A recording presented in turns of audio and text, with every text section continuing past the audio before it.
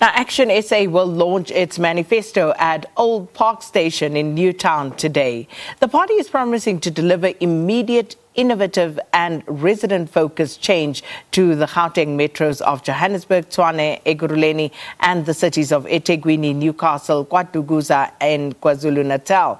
Let's cross now to SABC News reporter Ntlantla Kgatlane for more. Ntlantla, good morning. So it's all happening quite thick and fast at the moment as the various political parties gear up to contest the November 1st poll. Let's talk about today's launch, though, for ActionSA and what's to be expected. Yes, well, indeed. Good morning, Sakina. Coming to you right here from Old Park Station in Newtown, where Herman Mashaba, the leader of ActionSA, is said to deliver the party's manifesto. If you remember, this political party was formed last year, and that's when they made their intentions clear that come 2021 they will be contesting elections when the time comes. You know that the elections are going to take place on the 1st of November, and we've seen, like you've said already, political parties, crisscrossing the country, trying to garner support under this pandemic. But with me, who's going to talk to us with regards to what's going to be happening here, is ActionSA spokesperson Lerato Ngobeni, who's going to tell us about what's going to be happening today. Thank you so much, Sisi, for your time. Today, you guys are finally launching your manifesto. Since your formation, just talk to us with regards to how have South Africans received you?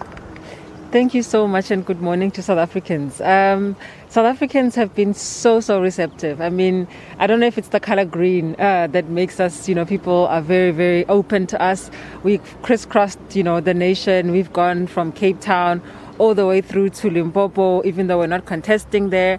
But we've had a really good reception from South Africans, and we're very encouraged by that. We know that you guys are going to be, putting down your blueprint, your plan in terms of how you're going to change the lives of South Africans.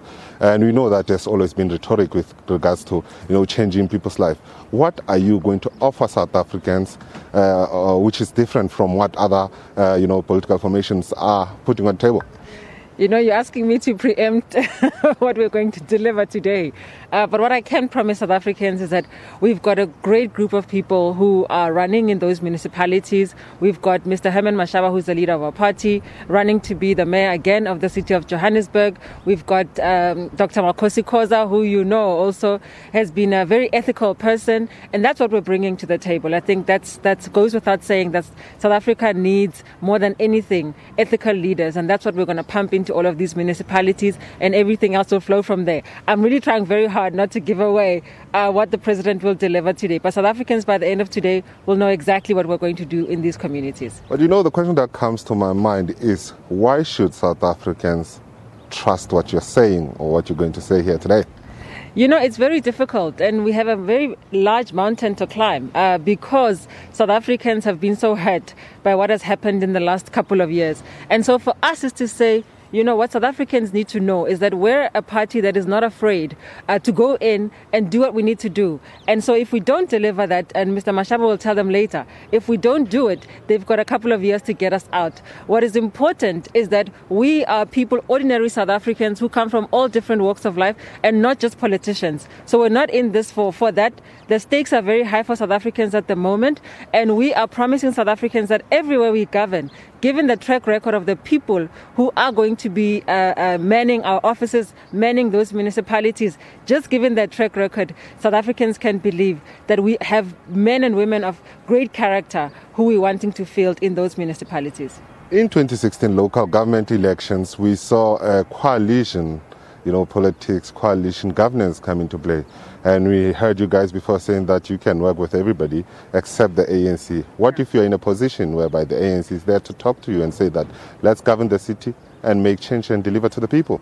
Look, I think our president has been very clear on that one. We definitely will not govern with the ANC. There's a saying that goes, if you lie with dogs, you may rise with fleas. And we want to protect ourselves and South Africans from that. And so we will work with absolutely every other political party who's got the interest of South Africans at heart. We have seen the wranglings in the current ruling party. That South Africans, there can be no doubt anymore that South Africans know that the African National Congress just does not have the best interests of our communities at heart anymore. And so we will not work with them, absolutely under no conditions. Well, last question from us is that where are you guys going to be contesting? Just take us to that. We will be contesting in 6 municipalities. We'll be contesting here in Johannesburg, Tshwane, Ekurhuleni, eThekwini, KwaDukuza, and Newcastle. Thank you so much. Thank you. Well, there you go, Sakina, ActionSA spokesperson, emphasizing again that if post November the 1st, if, they get voted, they would never find themselves, sitting down with the governing party and talking to them with regards to governing, saying that, they will never find themselves, co-governing with the ANC. With that being said, it's back to you in studio. Well, thank you so much, Ntlantla Kgatlane, following that story for us, the manifesto launch of ActionSA today.